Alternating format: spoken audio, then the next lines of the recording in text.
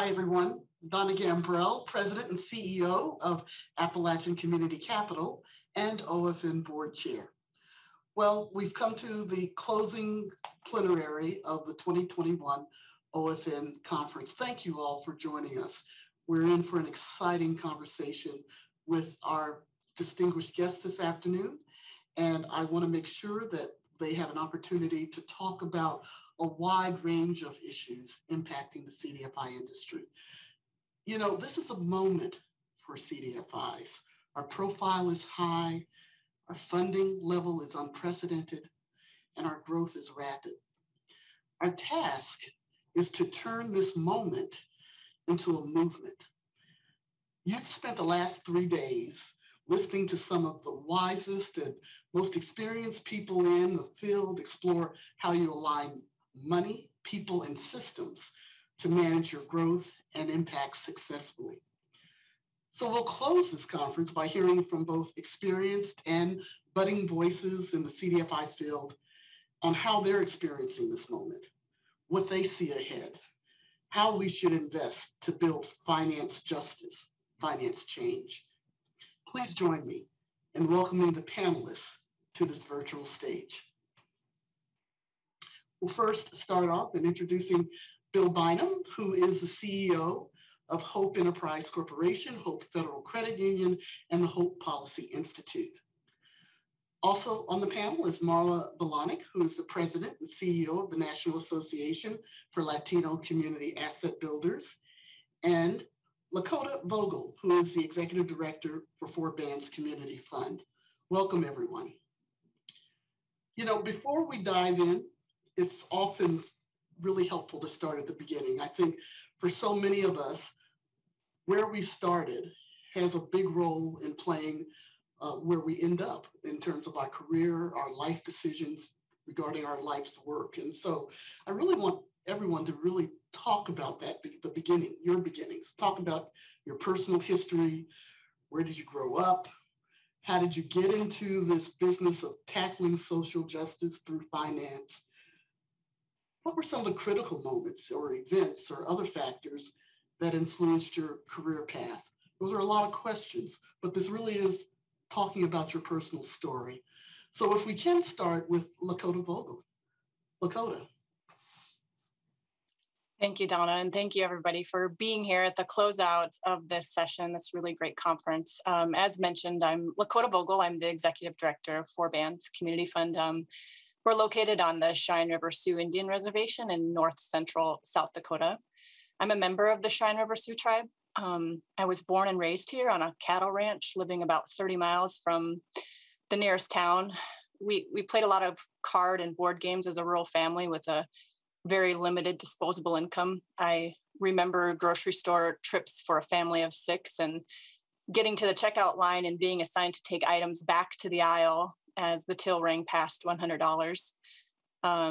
However, I never remember being embarrassed of this or going hungry.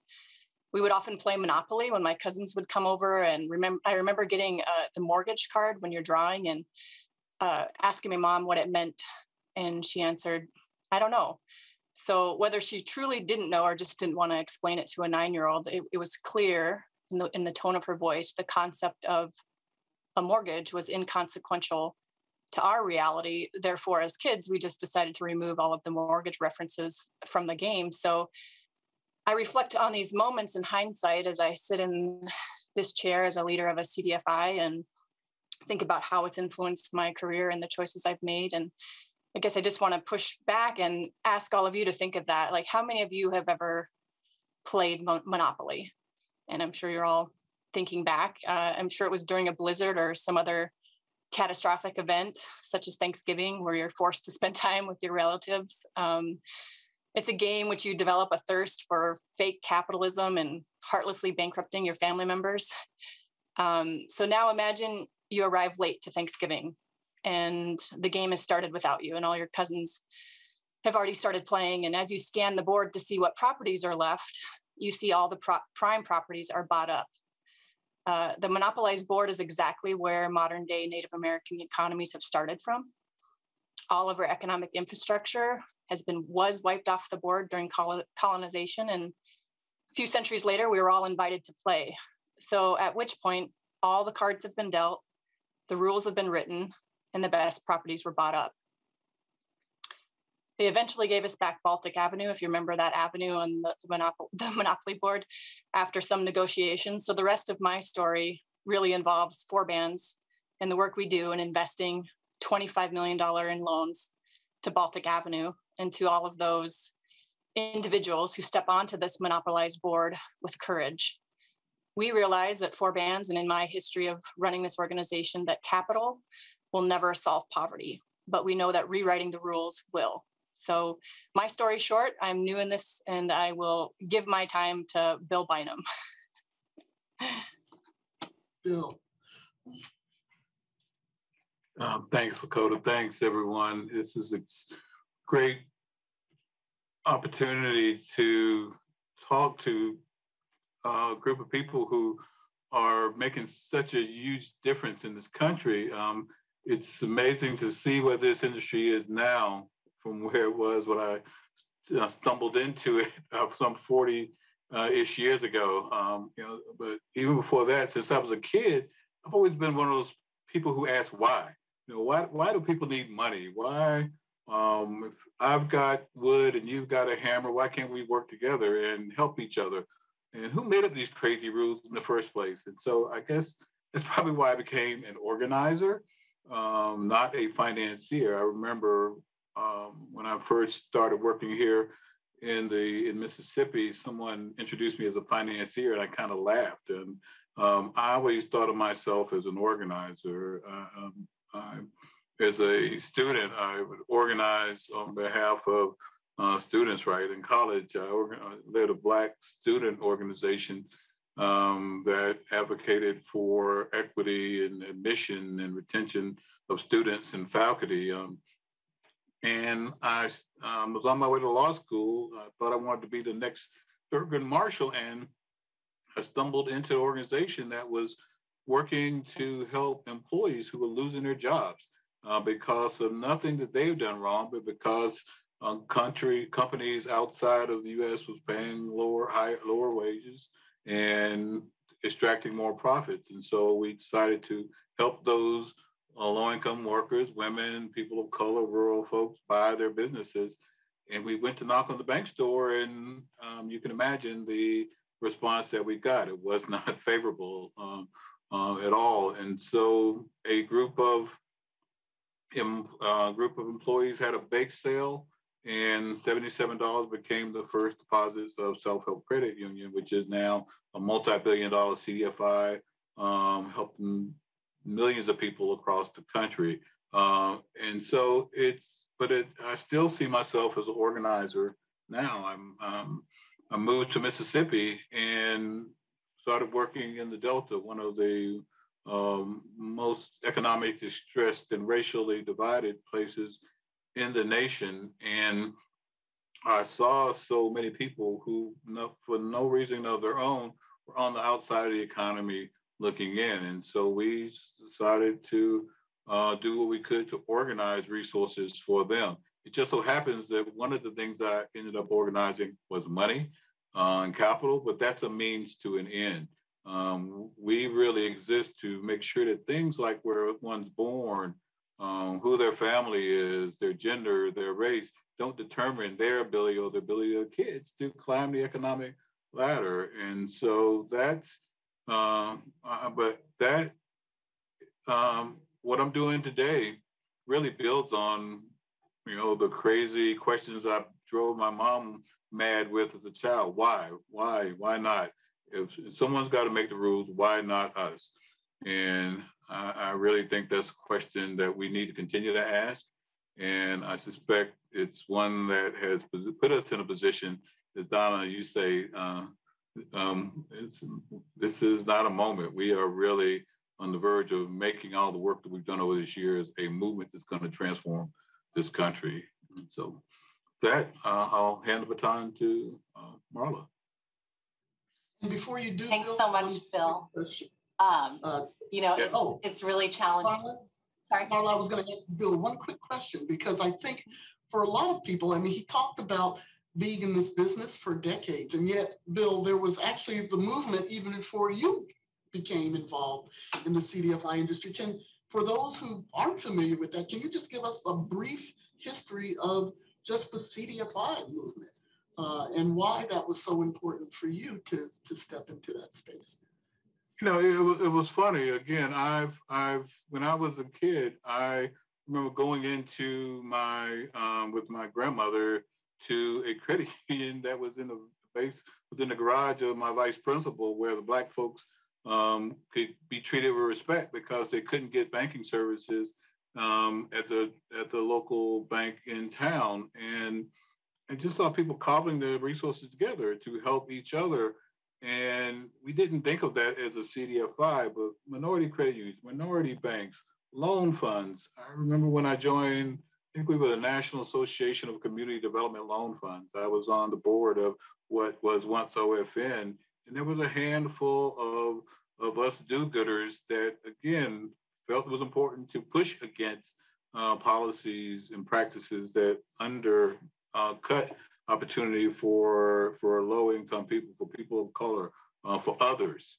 And I really think that's what the movement has evolved from. It was loan funds, it was minority credit unions, minority banks, it was Native loan funds, it was housing groups, but all of those entities were the predecessors of who we are today.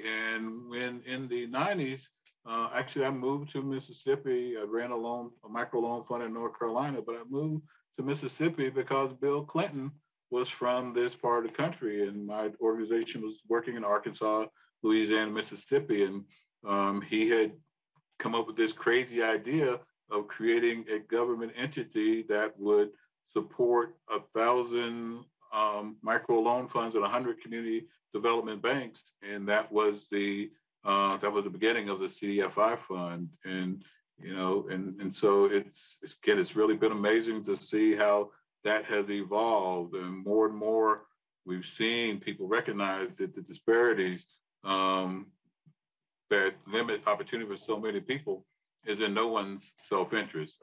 Even though we see all this division in the world today, I think we also are seeing, and OFN Conference has been a great example.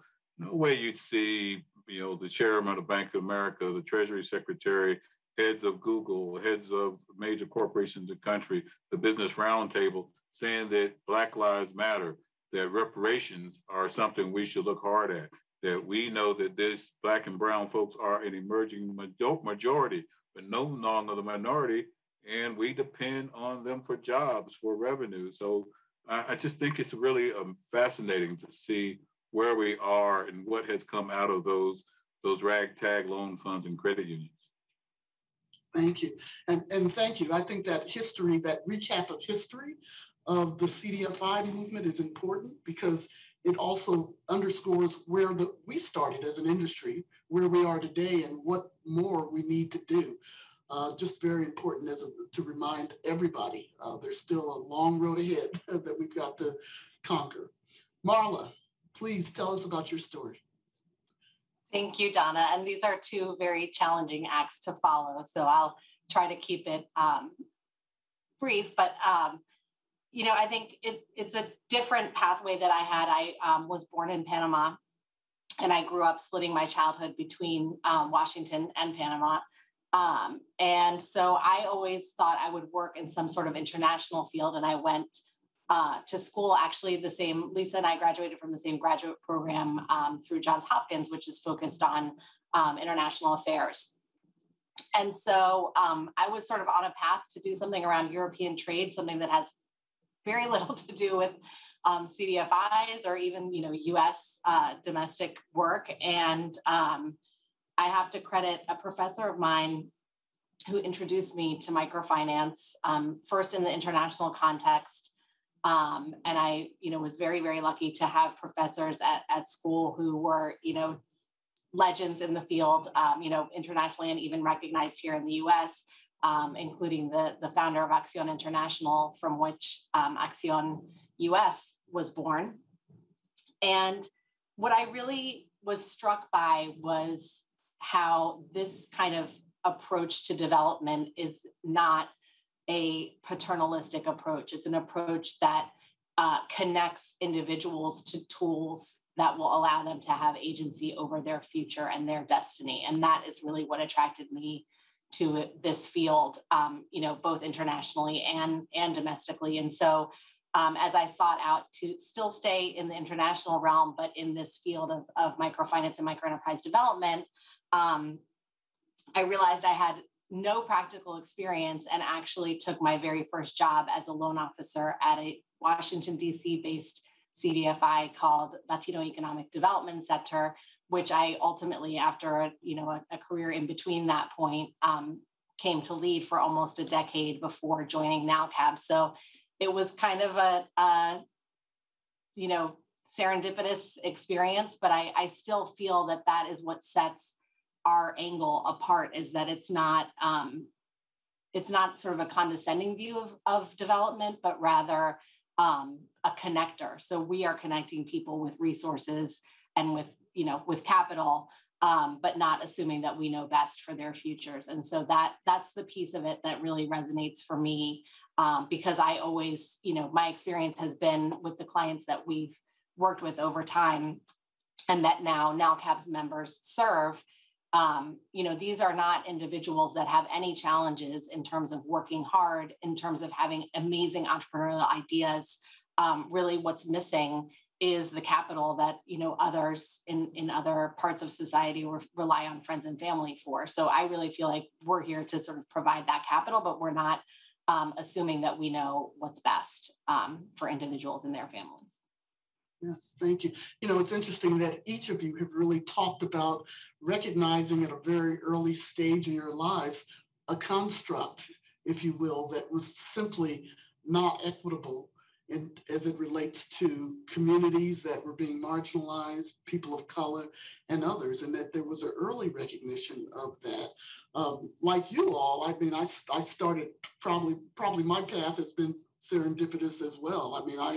I spent a lot of time on the bank regulatory side as part of my career, but having grown up in DC, born and raised, mostly raised in DC, and spending a lot of time living in neighborhoods that were very, very marginalized, continue to be marginalized, frankly, even many, many decades later. And for me, that first introduction or real introduction to the CDFI industry was when I went to live and work in Louisiana after Hurricane Katrina and got a chance to work with folks like Bill and others, so many others who were on the ground just doing some extraordinary work. I tell people all the time I had an epiphany because I knew the construct was not the right one, but that maybe there was an opportunity for me to play a role in kind of trying to right-size that. So I think we all share that passion, that commitment, if you will, in saying that there is a place for all of us in addressing equitable lending,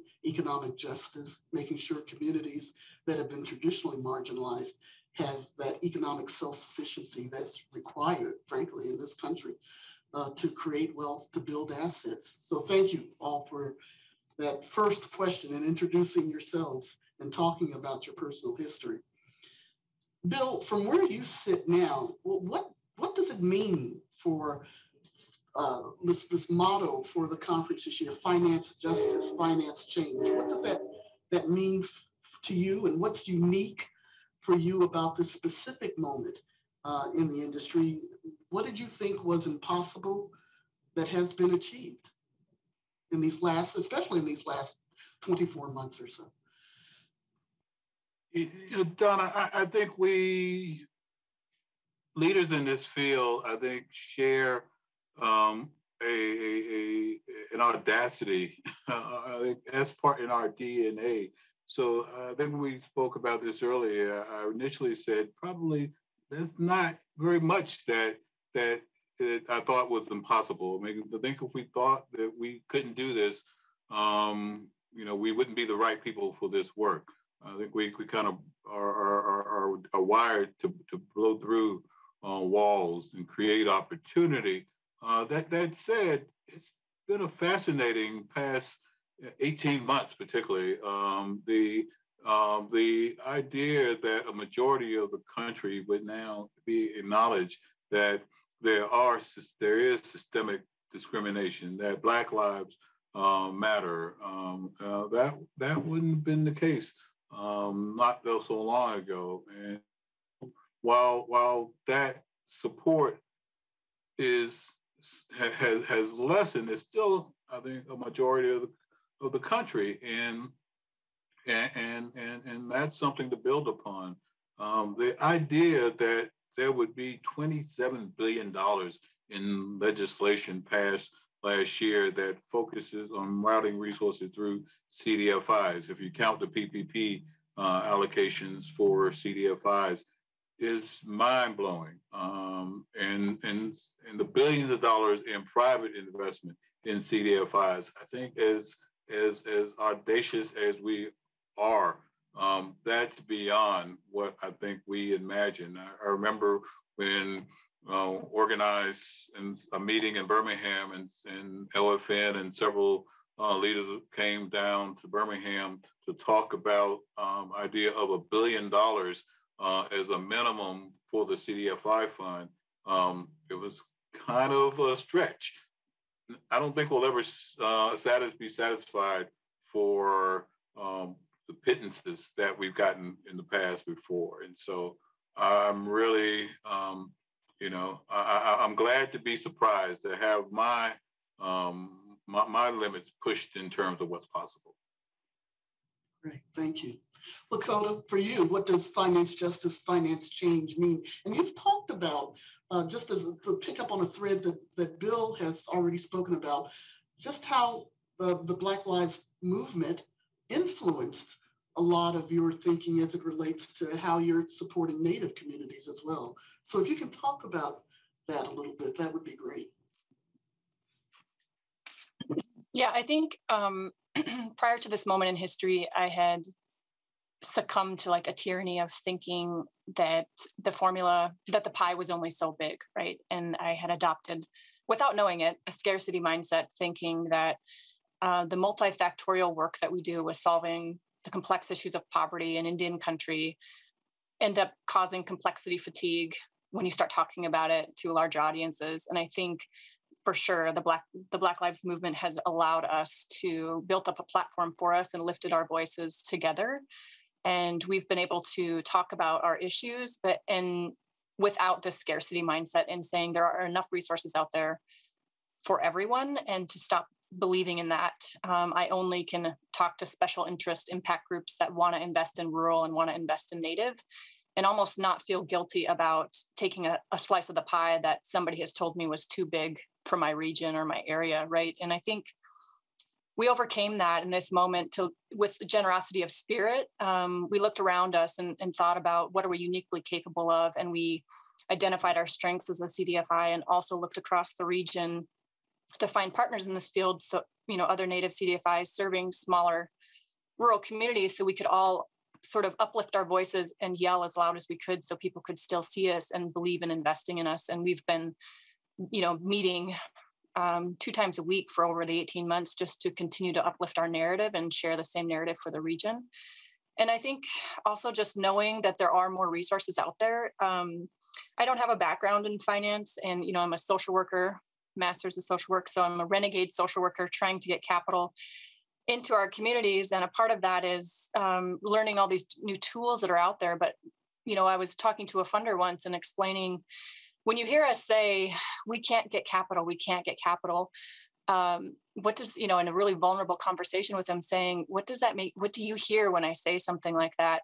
Because I'm afraid you're hearing me say something about my business model is risky, or something about my market is risky. And what this person said back to me was that, no, what they heard was, we know there's capital out there. It exists. It exists in DAFs, and it exists in endowments, for example. So, what we've taken this moment to do is learn about new financial tools that just have not been available or accessible to us. For example, with the DAF model, the donor advised fund model, speaking to a few investors who have DAFs, when you're given a choice to invest in a DAF,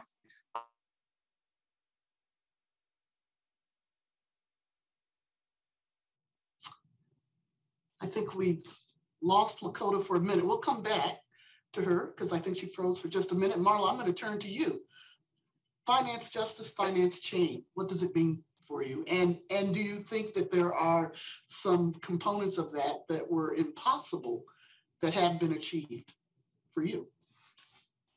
Yeah, I mean, I think a couple of thoughts. One is just the groups that are being assembled around supporting the work that we do, to me, look very different than they had in the past. I think in the past, when we referred to corporate support for the work that CDFIs do, we were primarily and almost exclusively talking about banks, and banks, who had an agenda to achieve CRA credits, and of course, wanting to lend in communities that they could penetrate more easily through CDFIs. But the groups that are coming to the table now, and I do have to commend Lisa for her leadership on this, are of an entirely different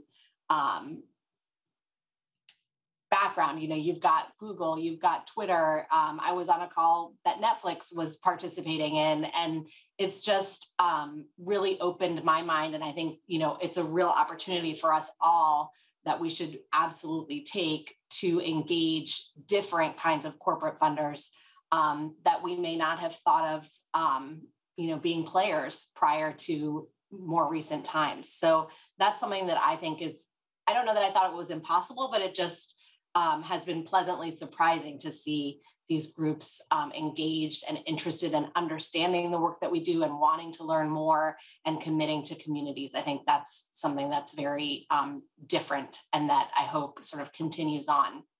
And then secondly, I just also wanted to say that the Black Lives Matter movement, has really elevated the racial and ethnic wealth divide. And I feel like the groups that we speak to are really sort of keenly honing in on that.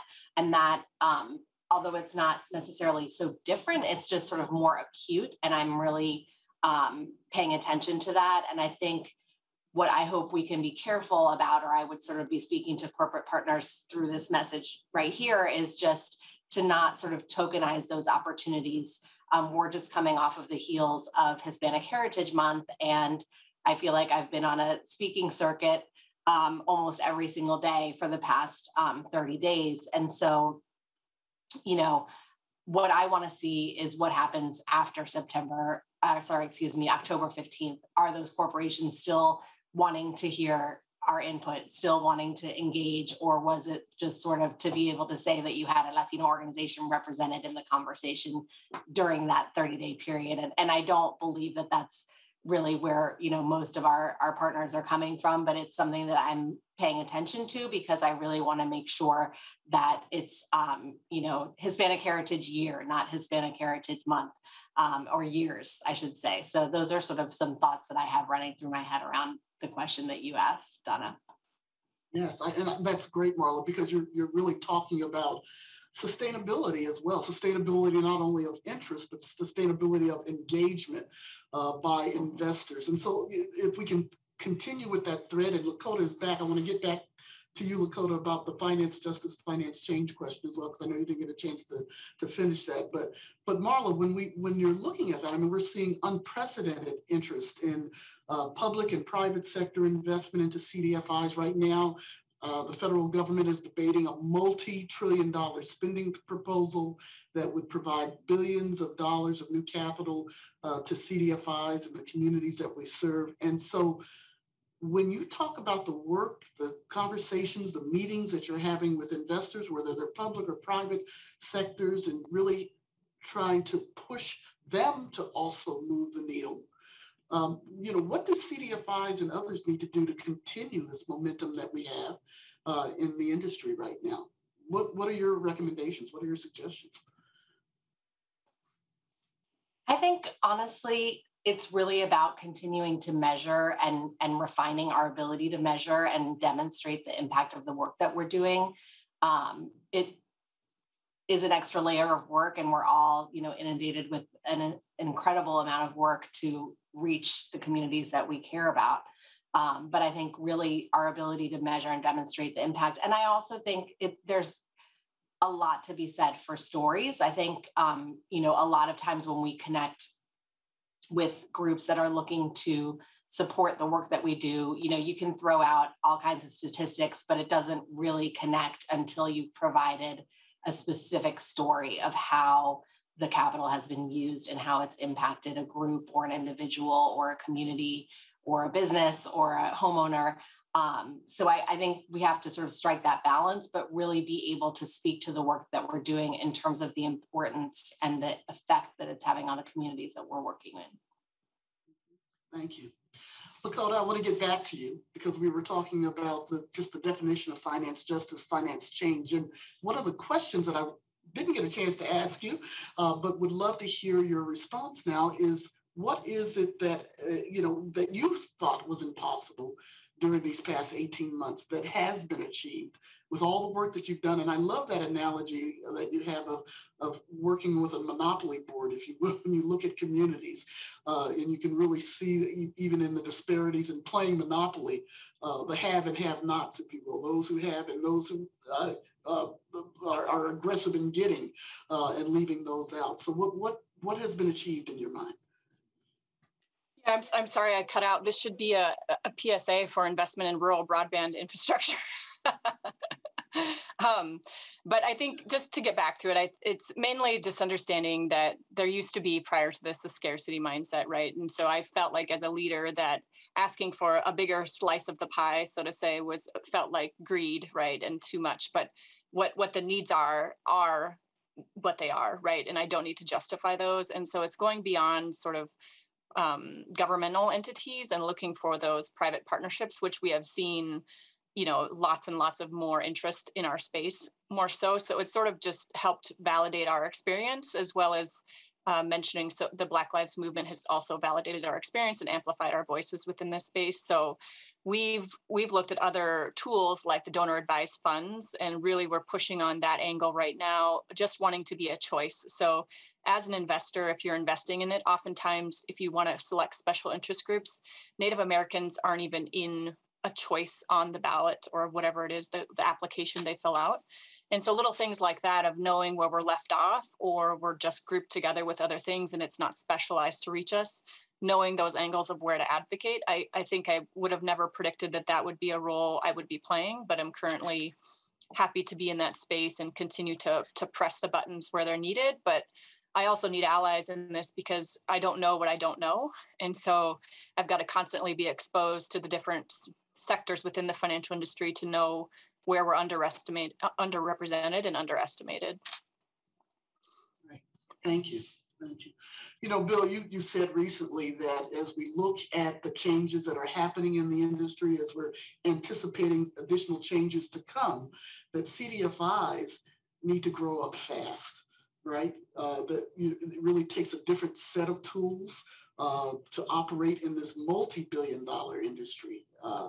And so when you think about closing the wealth gap, closing the racial wealth gap, addressing issues related to poverty, and so many others that we're all grappling with within the industry, what do you see as what are those financial tools? And what do CDFIs need to do in using those tools, better leveraging those tools to have impact? Donna, I go back to what I said earlier. I don't consider myself a financier. Fortunately, I've got some of the smartest, best financial minds working with me that keeps me out of trouble. But I think, there's only so many ways that you can make a loan. I don't think I don't think we want to overcomplicate it. It's about access. It's about opening doors that so many others take for granted. And I want to go back to a point that Lakota made. I really think this is our time. Crises force attention. You and I saw it after Hurricane Katrina. Billions of dollars came into the region. Unfortunately, billions of dollars went into the pockets of more wealthy communities, and there's still people on the Gulf Coast in New Orleans who have not gotten fully back on their feet. Same thing after the financial crisis. We're seeing it now, trillions of dollars going in the economy, and I think we've got to really dust off our advocacy muscles. If you're not if you're a CDFI and you're not standing up for what is important and advocating for opportunity and policies and practices, not just public, but banks, corporations that benefit and don't exploit and extract from the communities we serve, then I think you're a fake CDFI. This is our time. And so how do we leverage it? How do we sustain it? How do we make sure those trade unions don't widen what are already unsustainable wealth gaps? 100 to 1 for Black families with children compared to white families with children. And so I think we got to do what Lakota described so powerfully. Don't believe the hype. There's capital out there that has been extracted from or withheld from or hoarded by those who have benefited for so long. And it's hard to let that go. And so we've got to work together. It's alliances. We work with NowCab and Native CDFIs, rural CDFIs, to make sure that there's persistent poverty language in legislation now that wasn't there. CDFIs are more prominently mentioned in language, in legislative language. Also see a lot of alliances that I don't think many of us would expect it with some unlikely bedfellows. I think about work I did very early in North Carolina with Senator Jesse Helms, who no one would mistake for someone who's a supporter of racial opportunity.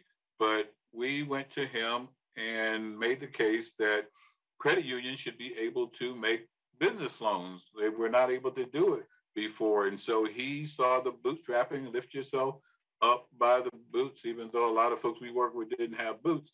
He helped get legislation passed that opened door for credit unions to do business lending. Just this week, a coalition of Latino, Black, low-income credit unions and others just unlocked resources that would have otherwise left millions of low-income people and people of color behind. We worked together, and in a very short time, the regulatory body over credit unions have proposed guidance that will open up that opportunity more widely so that there's more equitable access. We could not have done that by ourselves. It's going to take coalitions coming together, and those coalitions aren't always going to look like you or me. Mm-hmm. And we certainly saw that even as we looked at had these beginning conversations about appropriations for the CDFI fund, for example, in Treasury, where you saw different groups come together. The African American Alliance of CDFI CEOs, NowCab, OWISTA, and other organizations where we certainly, I think there was always a mutual respect for one another, but we kind of worked in our own lanes for a long time. I think there really is this power in coming together in that collaboration, and that certainly is something that needs to continue and perhaps even increased more. Marla, I've certainly heard you say when we talk about the advocacy piece, is now is not the time to sit on the sidelines and think about, oh, woe is me, should we be doing this? This is now the time to raise voices, to really have an influence, to say these are the types of policies, programs, practices that will knock down the barriers that have been in place for so long and too long a time in many communities, low income, rural communities of color and others. So talk a little bit about that. Again, that need to really raise up and raise our voices, what we need to do going forward. Absolutely. And I think this sort of speaks to learning how to navigate systems. I don't think that advocacy is something that honestly, most people are aware of sort of how to engage, even at a local level, at a city council level, county council level, let alone at the federal level.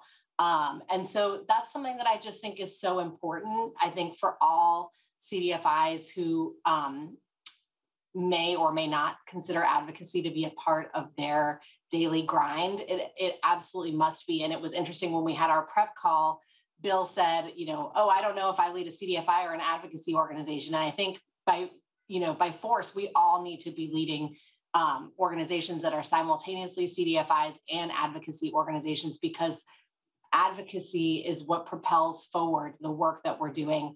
If we're not able to have laws that support and legislation that supports the work that we do, we could provide the most incredible services and it will all be undermined by policy that does not advance what we're looking to advance. And so, I would just urge all members of OFN to really sort of learn this process and figure out how you can engage, whether that's signing on to letters, whether that's testifying, whether that's, just reading up and learning more and sort of bringing that point of view to meetings that you're in.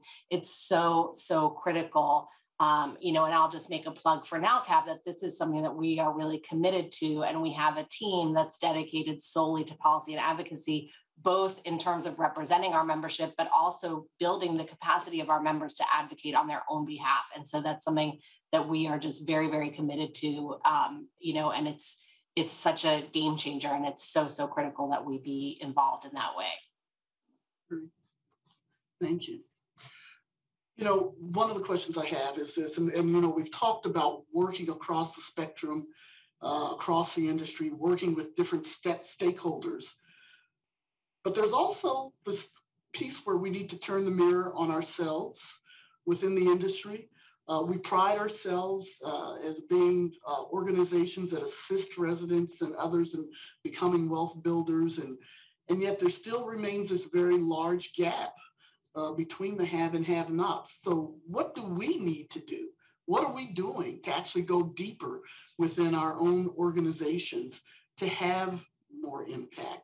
And again, if there are, Bill, I'll throw it back to you, start with you. If there are some specific examples, initiatives that are underway at Hope right now that you want to talk about that really go to the heart of saying, what, we've done a great job for these last few decades, but this is the time, this is the moment where we need to do something different, something more in terms of how we're reaching our own customers.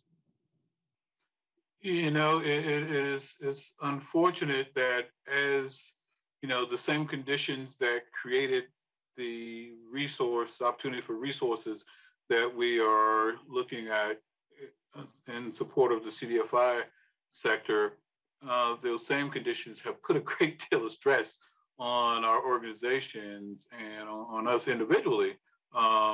And we have had to step back and really ask ourselves hard questions about our infrastructure. Are we in a position where we are ready to deploy the significantly more monies and resources? And can we do that in a way that doesn't turn us into just a bank? And are we pushing deep enough? And what are the things that we need to do to both deploy these large amounts of resources, but also to make sure that the impact is what it needs to be to make us true CDFIs? And so we are experiencing growing pains. I suspect many in the across the country are. We need to take advantage of technology, but not lose sight of the fact that we are dealing with people who have been so dismissed, so disregarded, so disrespected. And if we are not treating them with respect and helping them to be their financial problem solvers, then I think we lose our soul as CDFIs. And so I think that, again, I think the technology is there. We have to be smart enough. And I think we are, can be, and can bring people on who can help us adapt and put in place the infrastructure to grow. It's not easy, but we can do that. I think the hard thing is to keep our soul, to keep our mission front and center as we take that next step forward as CDFIs. Absolutely, Bill. And Donna has dropped off.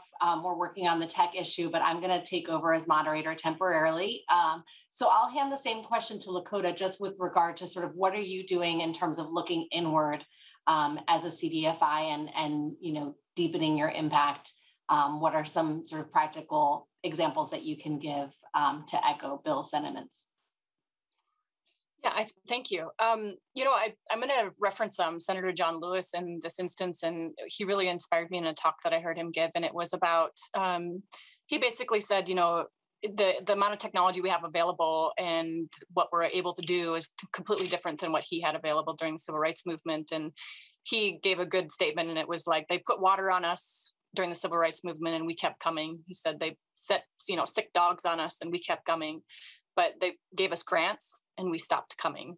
Right. So I think a part of that is that we, if we find ourselves standing still in moments, but not keep pushing forward in introspection, like looking in and changing the way that we do things, because I think we've all adopted financial models that have residual racism built into them, including the 5 C's of credit, which I just heard a panel prior to this talk about blowing that up, which I think is true.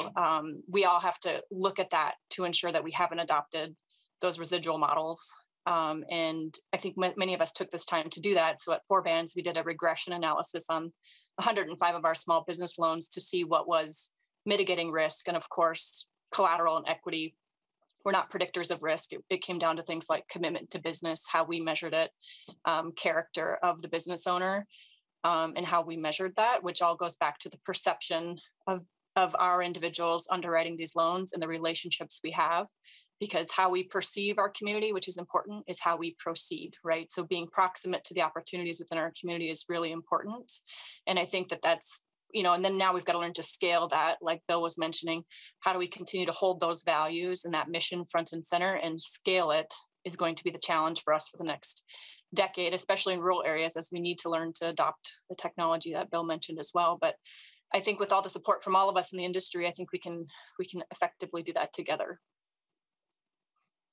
I think that's such an interesting point, because part of what, Donna's back. But I was just going to say. I'm back. It's Seth Julian.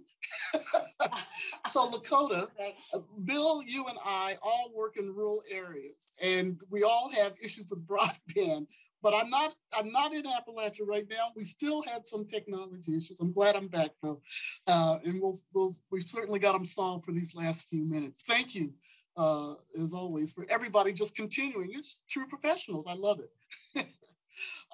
We're getting ready to close out, though, with the very last question. And again, this has been a wonderful discussion about the road ahead. And I always say we're climbing a mountain, but we're not at the top of the mountain yet. We've still got a long way to go as it relates in the industry. And while we see certainly, some great things that are happening, it's incumbent upon all of us, I think, in the industry not to be complacent, not to say, let's stop here. We've done as much as we can do. So we talked about in the early part of this, what seemed impossible for you all and what was achieved, as even though it seemed impossible. I'm going to ask you now, what seems impossible or hard to do at this moment, but it's still urgent for each of you in terms of what you're doing in your own organizations or what you're doing collectively with other CDFIs. So Marla, I'll start with you. Great. So I was just going to make one quick comment about Lakota's last remarks, just that it made me think about the fact that sort of what we base our decision-making on is the uniqueness of the fact that we can be, or that we use subjective measures versus the traditional measures that a bank might use. And I just hadn't really thought about it until she said it, that it really crystallized for me around how careful we have to be about our subjectivity. So I just wanted to make that quick comment. But with regard to the question that you just asked, I would say, something that I still see a real challenge around is representation. There are over 1,000 CDFIs in the United States, and a really, really small subset of those are Latino-led and Latino-facing. And that is something that we at NowCab are really committed to changing.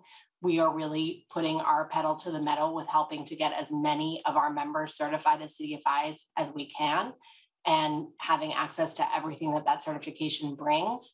And we also really want to make sure that we are coming together as a coalition. And so, this is something that, you and Bill are very involved in terms of African-American-led CDFIs, and we are looking to mirror that in the Latino community of lenders and CDFIs through NowCab. And so that's something that I'll just put out as a teaser, as something that we have going on and that we're planning for and putting the foundation under.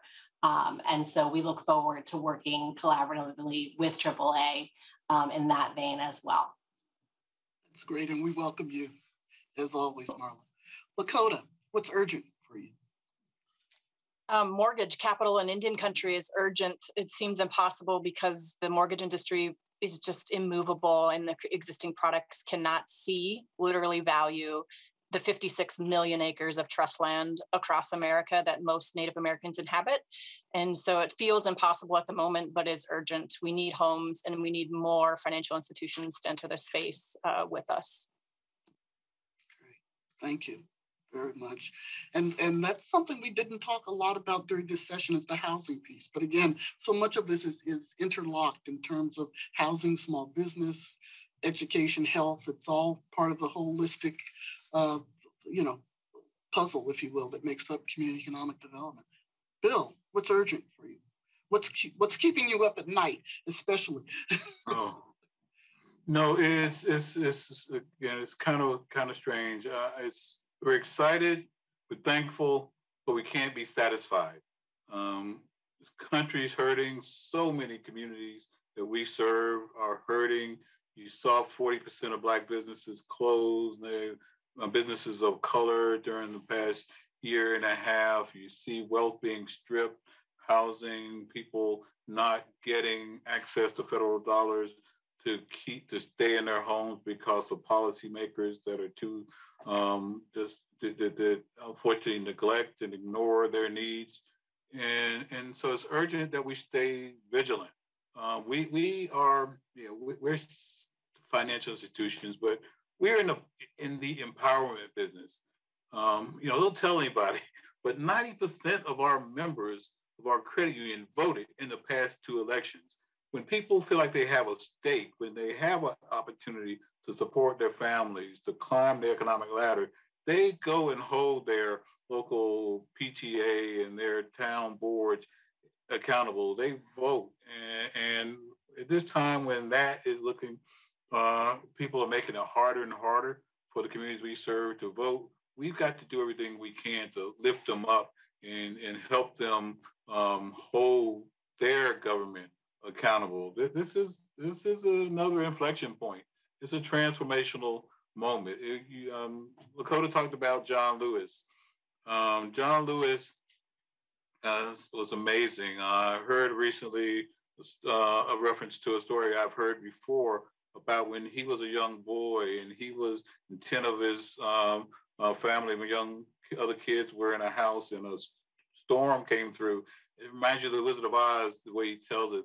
The house was lifting up off the ground, and the only adult told him to hold hands. And they went from one side of the house to the other side of the house to hold the house down. And eventually the storm went away and the house was settled. But it took them coming together and holding hands.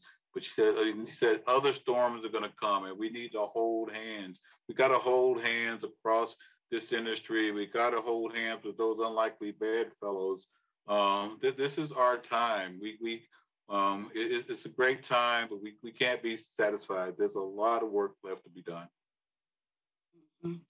I love those last words that other storms are coming, and we need to be prepared for that. We need to hold hands. We need to hold tight, move together as one, because we shouldn't be resting on our laurels. That's for sure. There are more things and more surprises and more things that are unexpected that are coming around that corner. Thank you all. This has been a great conversation. I really appreciate it. You all have talked about this, but again, I think my closing thoughts is that we really need to move forward by leveraging the best practices of our business, all the business that we do within the industry on behalf of economic justice and on behalf of racial justice.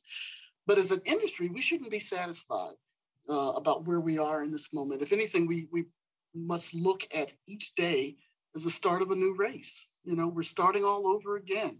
We're starting at the beginning. Frederick Douglass said that if there is no struggle, there is no progress. And I deeply believe in that. So each of us must be prepared for a continuing struggle to change the policies, the practices, the programs that act as barriers for too many of the communities that we serve. I have thoroughly enjoyed talking to each of you today. I know the attendees have as well. I think this was a fantastic way to close out the conference. Thank you all for your insight, your perspectives, but most of all, for your continued hard work, whether you have been in the industry for decades or only for a few years. The work that you do is so important day in and day out.